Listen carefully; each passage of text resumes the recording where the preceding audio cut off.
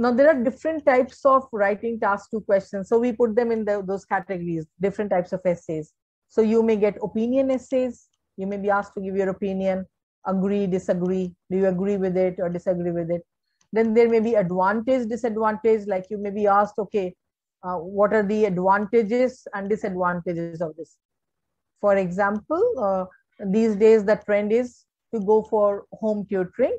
What are the advantages and disadvantages of homeschooling? So the same question, but it put in a different manner.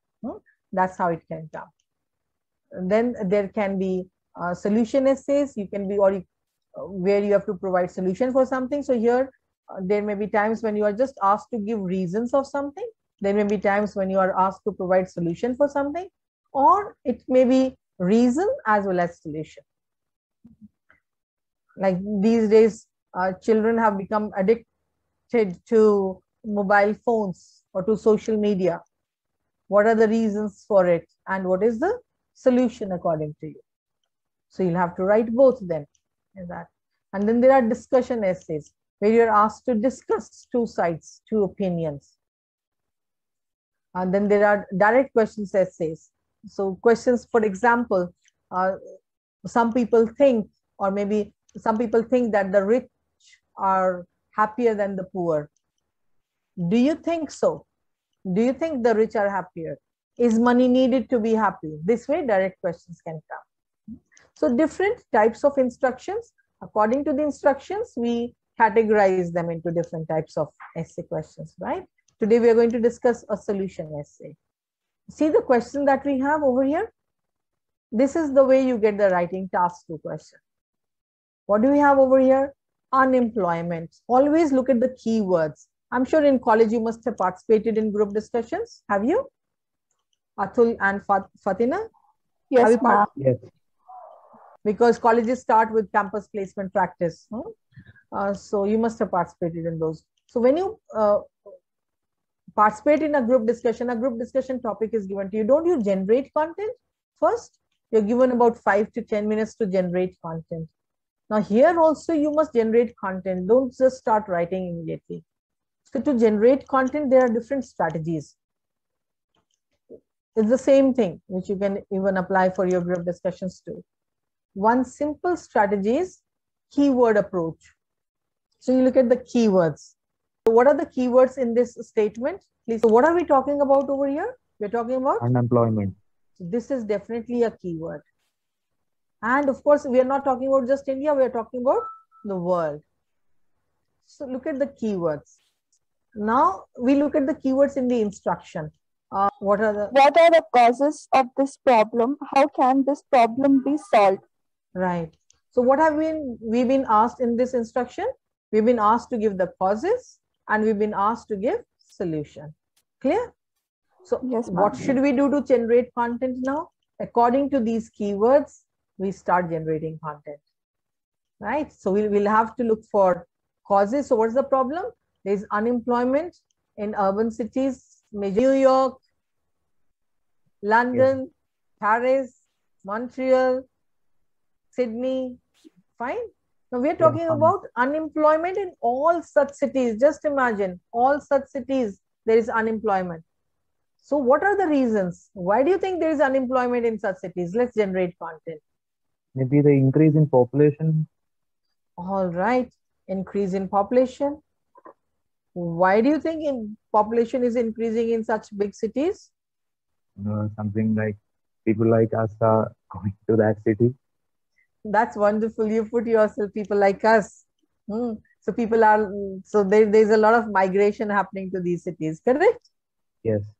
All right. Any other reason? Okay, lack of jobs according to qualification. For example, like even in India, it's happening. There are so many engineers, correct? But we don't have that many engineering jobs. So that's why at times the engineers go to BPOs and all such places. Am I right? Yes, ma'am. So what happens because of that? Many people think, oh, it's better not to work only. And they remain unemployed. All right. Any other reason? Yes. What about automation? Isn't this a major cause? See, if we talk about banks also, earlier in the banks, there used to be somebody counting the money. somebody is giving that, clearing your checks and all. Now one just goes to the ATM and it does that, right? It's something Yes, doing. yes. There are companies, so the companies feel the robots can do faster, do the work faster, and they won't have to spend much. So because of automation, human beings are not needed for those jobs. The employers feel the machines can do, the robots can do those works faster, right? Okay, what can be the solution for this unemployment?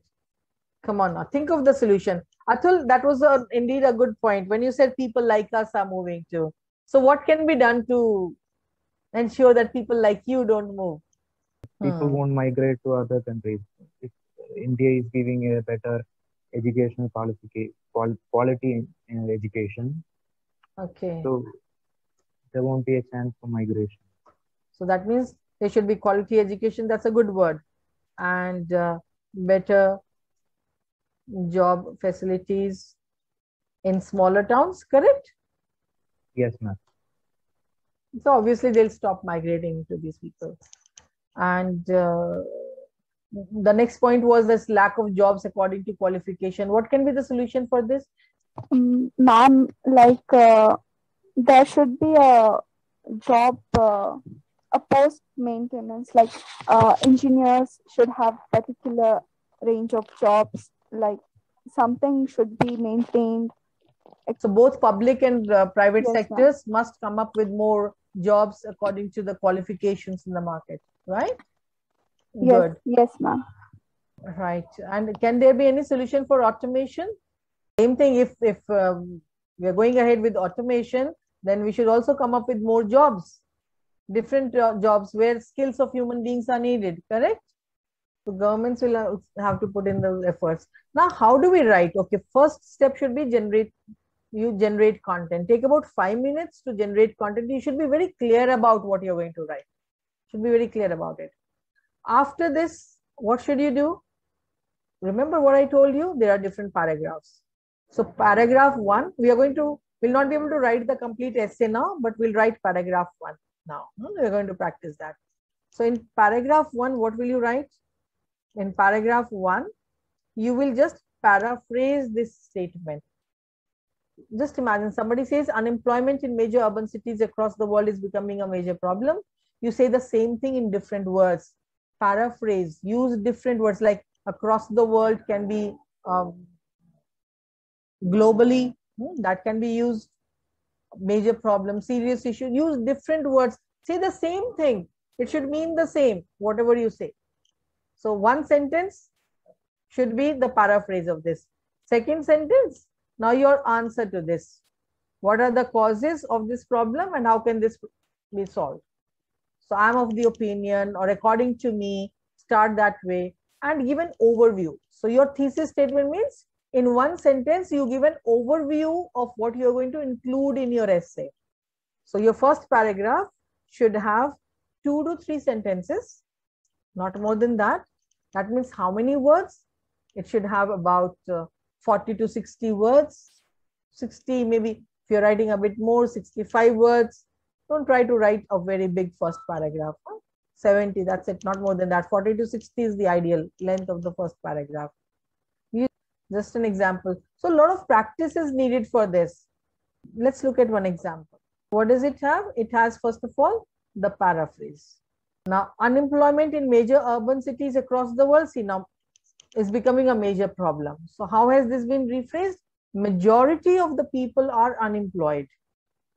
So there are ways of paraphrasing. One is you look for a synonym of the word. Now you don't get the synonym. Joblessness does not sound all that good for unemployment, right? You use a different form of the word. This is another. So there are 3 ways in which you can paraphrase.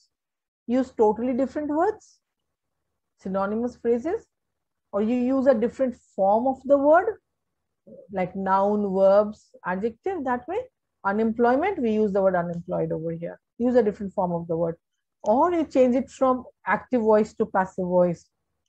What is active voice to passive voice? I can say that Atul and Fatina are attending this class today. This is active voice. This class is being attended by Atul and Fatina today. This is passive voice. So you can change the voice. So there are 3 ways in which you can paraphrase. Any. Now, majority of the people who have used different words are unemployed. Now, let's say urban cities, major urban cities. So that's why, that's where those vocabulary notes are going to help you. We're going to enhance the vocabulary too. Major urban cities, prominent metropolitan cities. So we have a paraphrase for that. Instead of saying across the world, what do we say? Worldwide. Is becoming a major problem. So, and it is considered to be the most predominant concern these days. We use a paraphrase, we use different words. This is where practice will be needed. Predominant concern these days, or a serious issue these days, well, that would be fine. Now so one sentence is over. Now let's move on to the thesis statement. Let's answer this. So do you notice how your question comes to you? You have a statement and then you have instruction. IELTS writing task 2 questions come like this to you. So what are the causes of this problem? So the main reasons, so different word for causes. The main reasons for this are increasing population, as you said, and automation of many jobs.